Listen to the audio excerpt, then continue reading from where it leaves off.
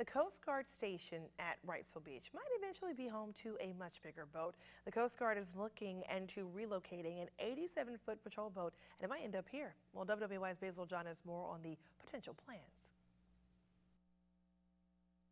For years, the Coast Guard station in Wrightsville Beach has acted as not just a point of safety and security, but a major resource for the community. We have a lot of boating activities here, a lot of swimming activities here, and any resource that they can provide to help those that are stranded or in need is a valuable thing.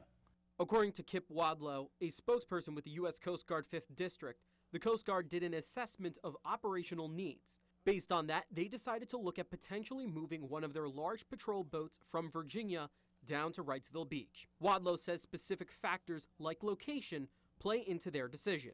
We do have patrol boats that make port calls, so 2 or 3 day stops while they're out on their patrols in Wrightsville Beach already. So there is an existing facility there for them to moor up to.